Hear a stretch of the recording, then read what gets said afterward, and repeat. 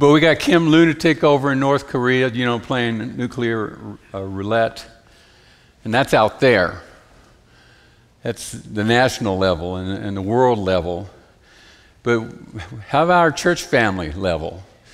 We got Awana starting up, youth programs up again, Wednesday night T-Sync. It all means schedule changes, commitment challenges. How about, thank you. Thank you. How about your family? Your marriage? School schedules, curriculum decisions, and praise the Lord, new babies. Cute babies that bring challenging schedules, changes in changes in schedules, and as do parents who've been reestablished into the area in nursing homes. Life happens, doesn't it? That's not verbatim what the bumper sticker says, but you get the idea that life does happen. But life is wonderful. Life's wonderful for most of us, especially in America. God has truly blessed the USA, even though the grand majority of the USA ignores Him and worships themselves as the center of the universe. But life happens for everyone. Life happens to reveal the glory of God, to reveal His glory as He leads His children through this life victoriously, conquering sin and death, and to reveal His glory as He endures and eventually brings judgment upon those who reject His love and trample His holiness underfoot. Charles Spurgeon said, "You may readily judge whether you are a child of God or a hypocrite," meaning someone playing the Christian game to look good or get good, by seeing in what direction your soul turns in seasons of severe trial. The hypocrite flies to the world and finds a sort of comfort there. But the child of God runs to his Father and expects consolation only from the Lord's hand. Which brings us to our passage today, where the prophet judge Samuel marks the difference between how a man's man responds to life as it happens and how God's man responds to the same life, to the same stuff. And of course, ladies, just so this won't take forever and I don't have to say, you know, a God's man / woman or a man / God, you know, we're talking to all of us here, not just the men. The time, here's a little background here. The time is the turn of the 1st century BC, 1,000 years before Christ. The place is in the highlands of Israel, 3,300 feet above sea level, the Promised Land. The people are men and women and children like us, with weather events and wicked rogue dictators in the world, and enemies and families and new babies and elder care and schedules to keep. This isn't a once upon a time in a make-believe galaxy. There's no Guardians of the Galaxy. There's no Avengers here. There's no talking erector sets. Real life, real time, real place, real world. Their world is our world. And it's been about 450 years that they've been governed by prophets and judges gifted to them by God's grace and compassion. Moses led them out of Egyptian bondage for 400 years in 1450 BC. Joshua took over at the River Jordan around 1400 BC to lead them into the Promised Land after their trek through the wilderness. Then 15 more judges, including Samson and Gideon and Othniel and some of those that you've heard their stories, for the next 350 years until Samuel, who wrote or was written about in 1st and 2nd Samuel. Our part of Israel's life history takes place when Samuel is alive. 1050 BC. Like your history and mine, there have been those that walked closely with the Lord, listening to God's word through the prophets, and many, if not most, doing what was right in their own eyes, chasing off after gods of the world around them, and always wondering why the good God of the Bible always allows bad things to happen to good people. Samuel has been a faithful judge, but his sons have not followed in their dad's example. They're not worthy of following in their aging father's footsteps. And the enemies of Israel also, primarily the Philistines down on the west coast and the Amalekites from the east, are constantly harassing them. Flip back with me, if you will, to 1 Samuel chapter 8.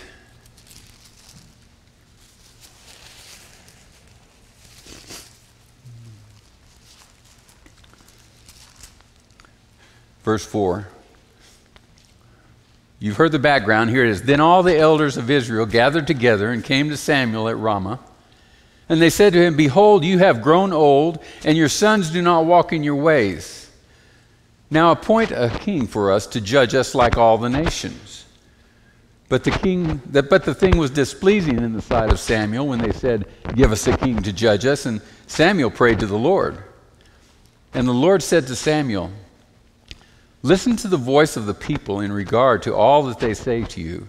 For they have not rejected you, but they have rejected me from being king over them. Like all the deeds which they have done since the day that I brought them up from Egypt, even to this day, in that they have forsaken me and served other gods, so they are doing to you also. So apparently the elders, this elder leadership, saw things rightly. Verse 3, his sons, Samuel's sons, however, did not walk in his ways, but turned aside after a dishonest gain and took bribes and perverted justice. It was a right thing, a God-glorifying thing for the people to reject corrupt leadership. And it was a right thing for them to take their concerns to their leadership, rather than just rebelling against the leadership individually, every man doing what was right in his own eyes. No society, Christian or otherwise, thrives long and well under corrupt leadership or individual anarchy. But here's where the difference between a society or a group or a church of man's men and that of God's men separate. By the way, how many of you have heard the term a man's man? Heard of some? What do you think it means when someone says he's a man's man? Help me. Give me some words. What?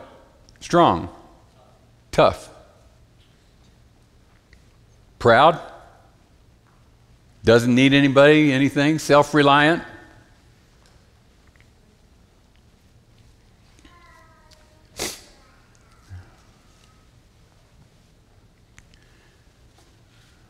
A man that every man wants to be, supposedly. A man of the world, a man that has all and needs for nothing. What kind of a king did the people want? Well, let's look down at verse 19, chapter 8. Nevertheless, the people refused to listen to the voice of Samuel and said, No, but there shall be a king over us, that we may also be like all the nations. Excuse me. That our king may judge us and go out before us and fight our battles.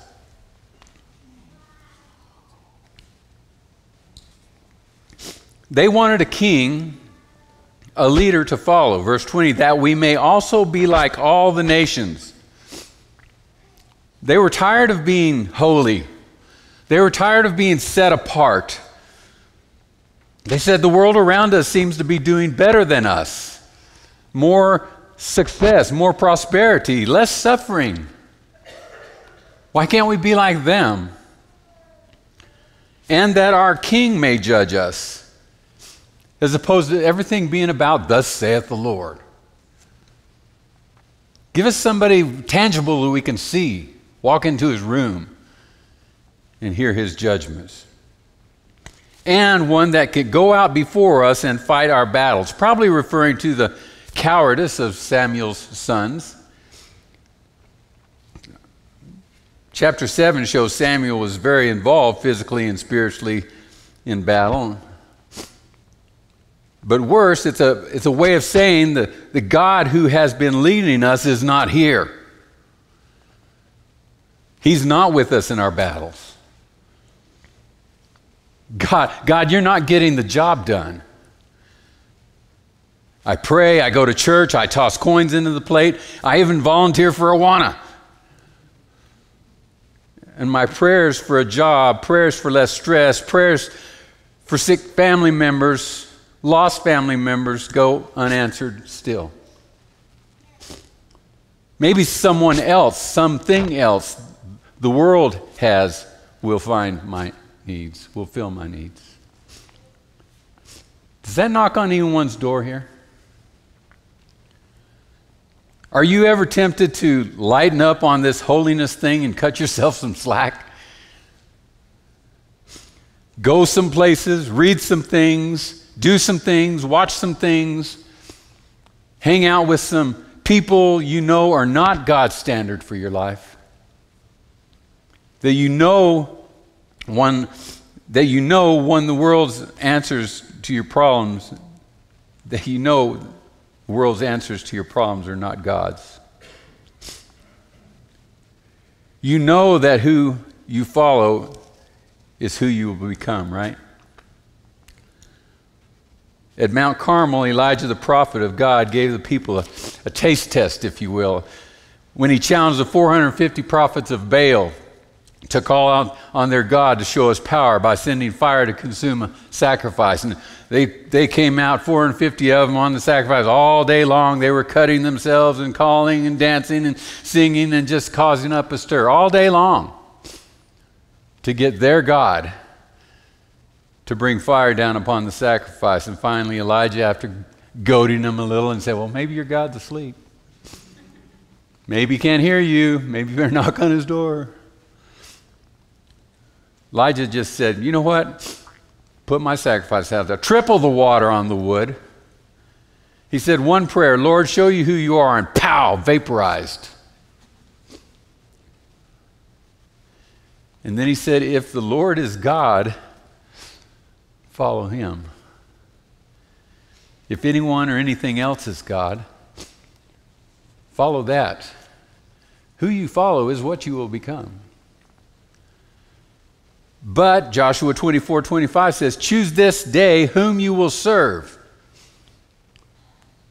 The God of heaven or the God of the world, the God of the nations around us.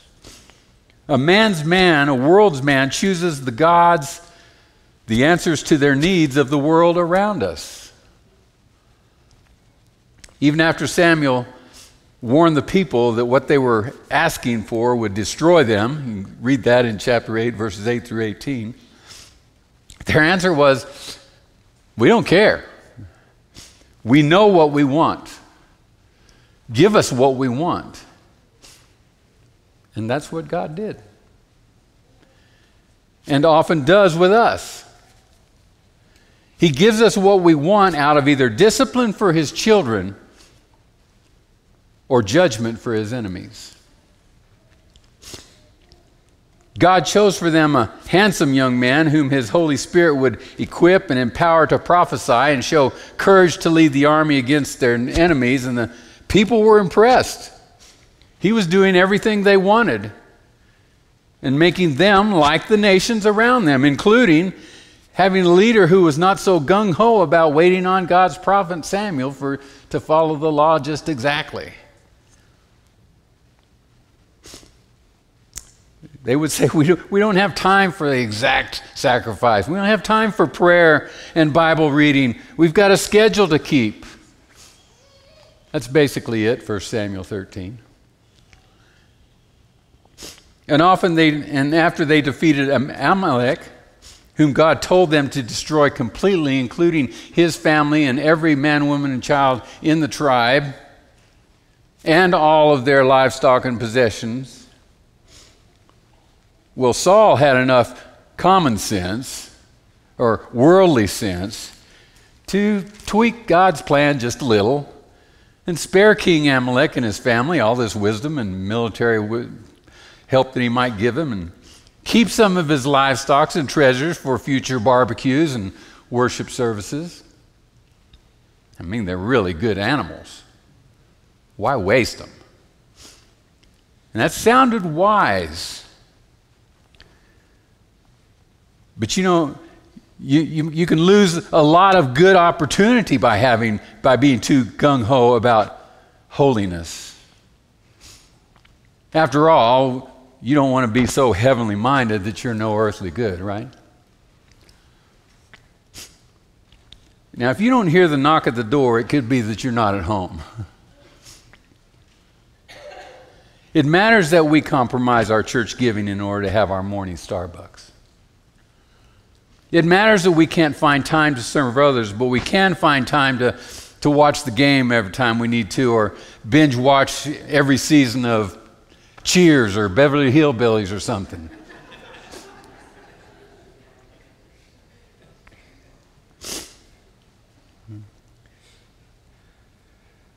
It matters that we feel nervous about the IRS auditing our income taxes. We Christians have been bought with a price.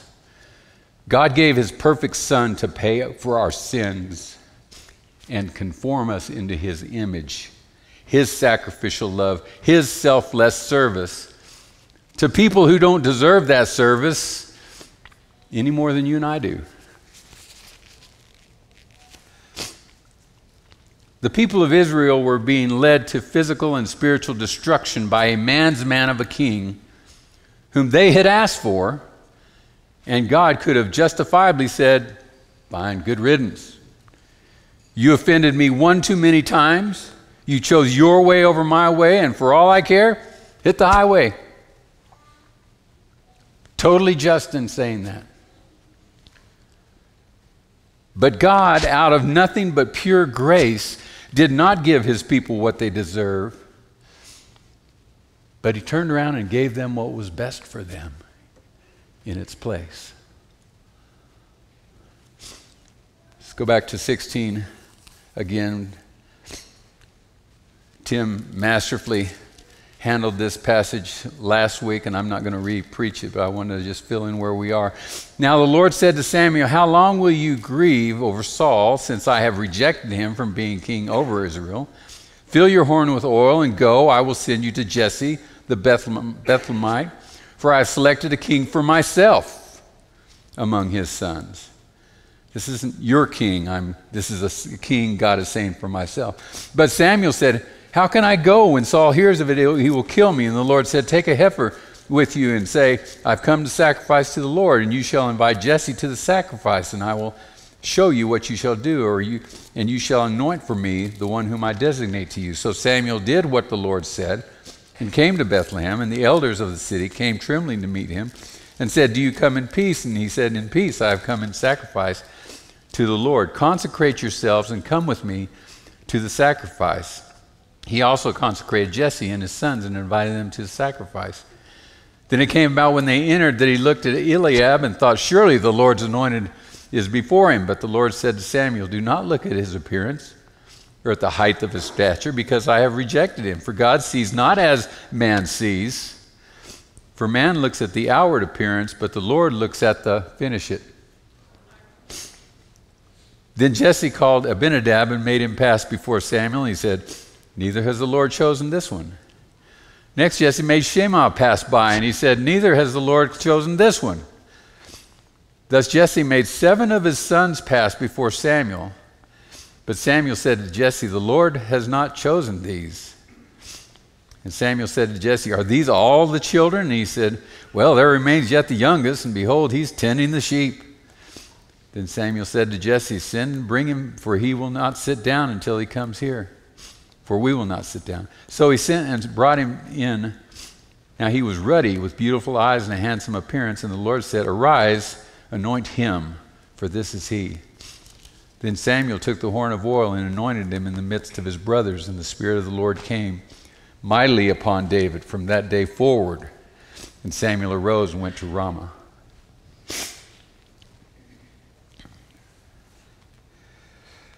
While they were yet sinners,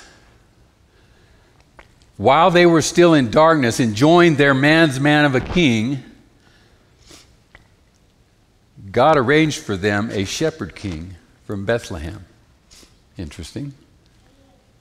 Not a somebody in the world, but a nobody.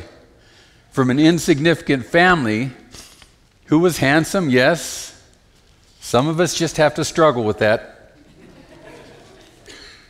Who was found caring for his sheep when others were either hiding in the luggage, avoiding responsibility. It's where they found Saul. You can read about that in 1 Samuel 10. Or making themselves visible as movers and shakers with leadership potential. Parade me in front. Parade me in front. I'm ready.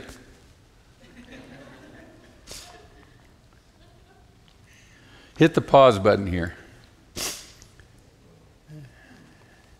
Young people, they found David doing his job out of the limelight.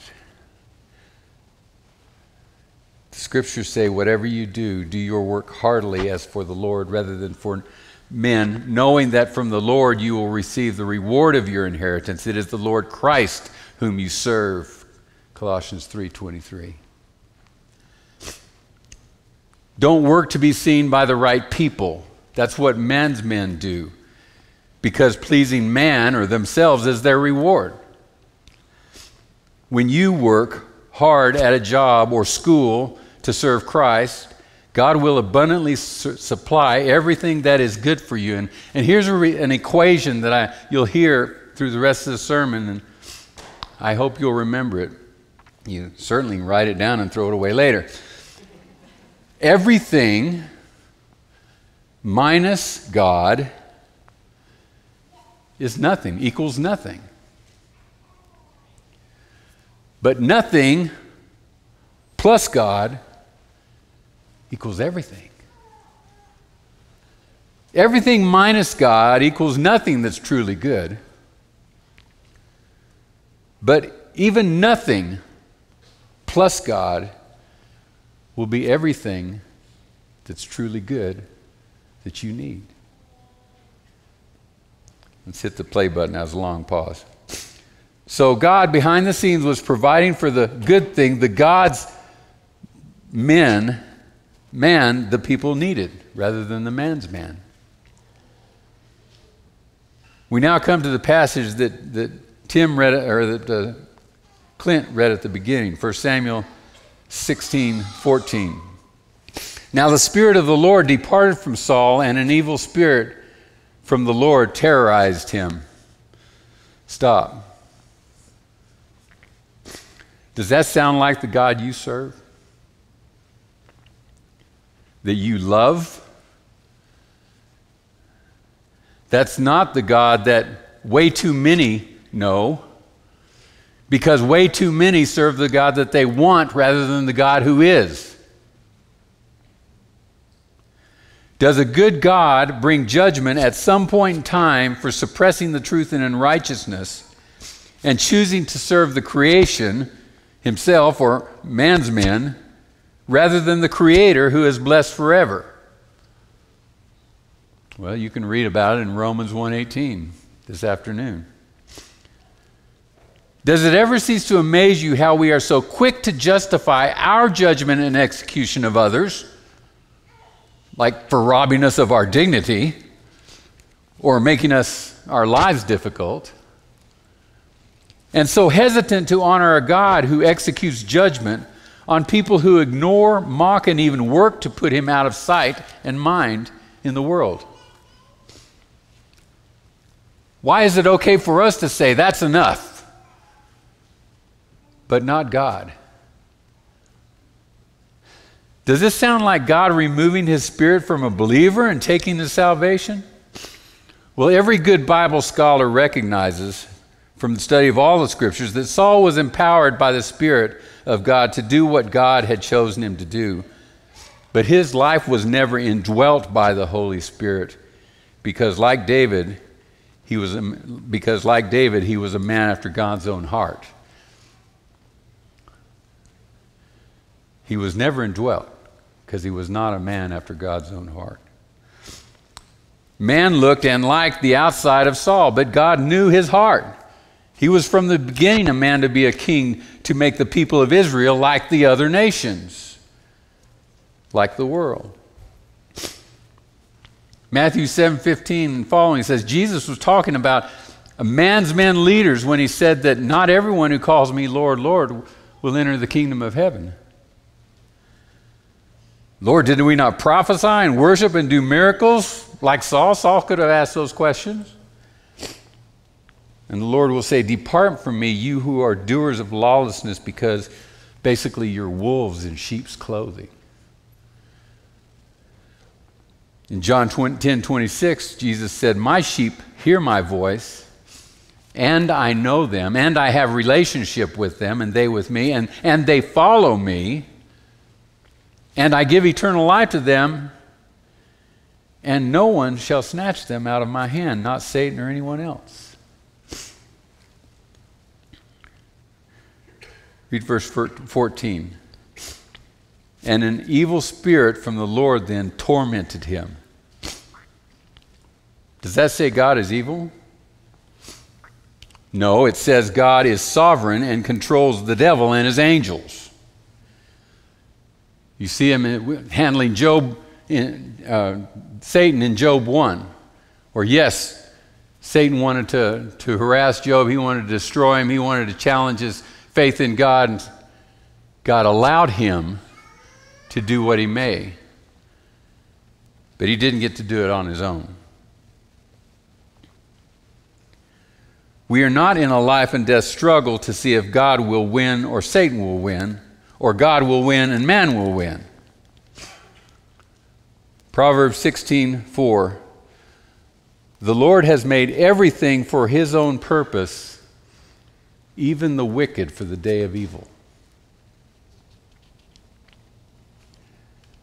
Matthew Henry said that they drive the good spirit away from them, they that drive the good spirit away from them do of course become a prey to the evil spirit.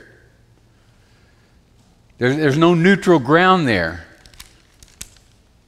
If God and his grace do not rule us, sin and Satan will have possession of us. It's only in our country where you can vote undecided. No such vote in heaven. Pause button again. To whom are you looking as your king? To whom are you looking as your king? Where has your vote been cast? Do not ignore the knocking here. If you are not a believer, you are under the rule of Satan and hell. It's not good news, but it's true news.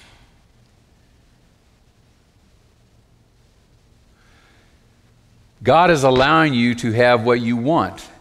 Everything minus God. But the equation says that equals nothing good. You say, I like my life. I'm doing fine without God. Well, maybe fine for now. But go to a cemetery and see where every life that ever lived eventually goes. It dies. And God says that it is appointed for men once to die, and after this, a second chance. That's not what it says. It is appointed for men once to die, and then comes judgment.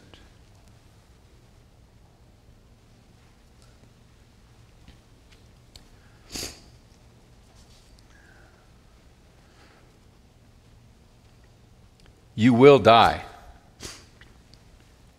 Everything fine for now,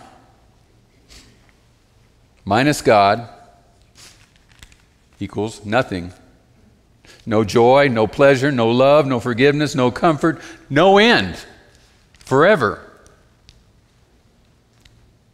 But even nothing for now, some struggles, some pains, plus God equals everything good forever. So how do you want to spend forever? Back to the text. Verses 15 through 17. Saul's servants then said to him, "Behold now, an evil spirit from God is terrorizing you. Let our Lord now command your servants who are before you. Let them seek a man who is a skillful player on the harp, and it shall come about when the evil spirit from God is on you, that he shall play the harp with his hand, and you will be well." So Saul said to his servants, "Provide for me now a man who can play well, and bring him to me." They could see that the spirit was spiritual, that God was the answer. But their answer was, "Hey, put on some good tunes, man. Get some good music." By the way, we need to always be praying for our worship team members, because the power of music is awesome. It has the power to bring people, to help bring people to the throne of grace. But it has the power to lead people right to the gates of hell. What's on your radio? Music's powerful. We need to pray for those who are involved with it, including ourselves. How many times do we medicate ourselves with good creations of God, like music, and not God himself? Fellow believers, this is us too. Did God this time take his presence totally away, giving them only what they wanted? No. Luckily for them, one of the young men in the conversation just happened to know about a great musician, no doubt practiced hard and long, who also happened to be known as, verse 18, a mighty man of valor, taking risks because God doesn't take risks. He's courageous, a warrior, and Goliath hadn't even happened yet. Prudent in speech. Pause. Knock, knock. Does God have your tongue?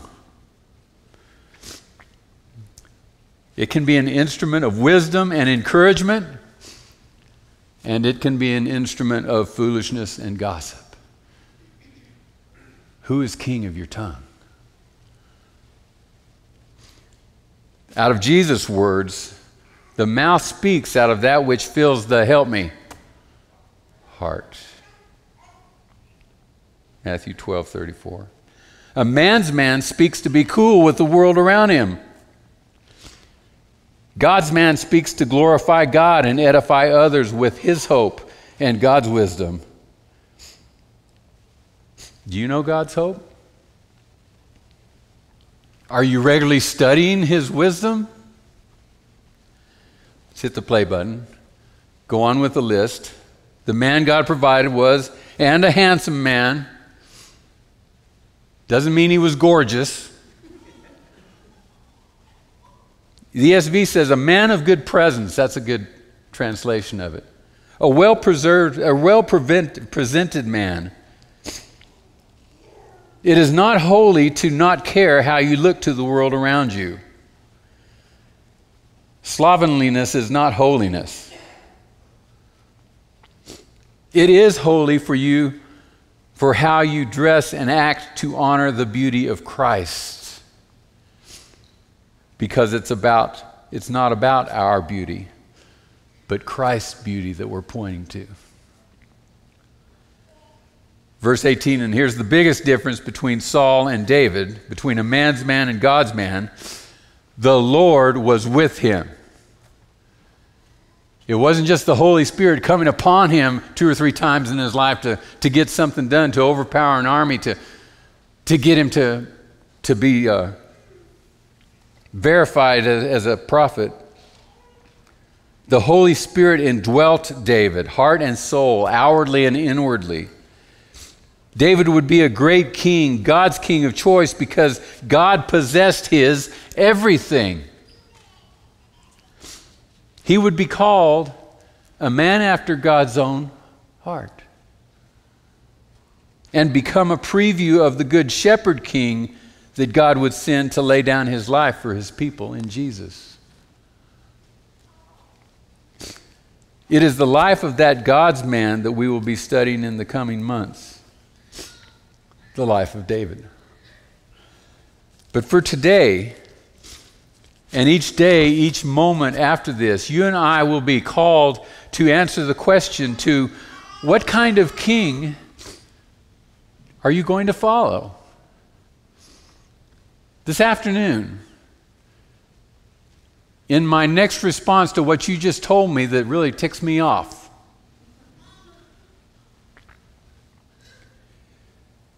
what kind of servant are you going to be? A man's man? Everything now minus God? Or God's man, where even nothing plus God equals everything that is good for you? Let's pray together. Father, I thank you so much for these people. Lord, for their ears, for their eyes, for their minds, Lord, that not that you gave them to me, but that you opened them. There are ears that are open, and hopefully, Lord, some ears that are open that weren't open when they came here, that have seen a Savior that they did not know existed. Lord, certainly we all realize that we aren't what we ought to be, and sometimes we aren't what we want to be. But so many people don't know that you gave your Son so that we might be known and equipped to become everything that you want us to be, and everything that is good for us, and everything that really brings true joy, eternal love, eternal pleasure. Father, I thank you for your word, for your wisdom. Lord, these are not the words of men. They are the words of a holy God who has been so patient with not only the world that it rejects him, but even his people, even his children, whom we are not always lined up to be who you want us to be. Lord, we are distracted by things that don't really matter. So Lord, I pray that your Holy Spirit would fill your people here with a resolve to fix our eyes on you and to hear your voice and to make you our King daily. And Lord, that someone here that is not yours, that their heart would be changed to follow you. I thank you, Lord, for your word. In Jesus' name, amen.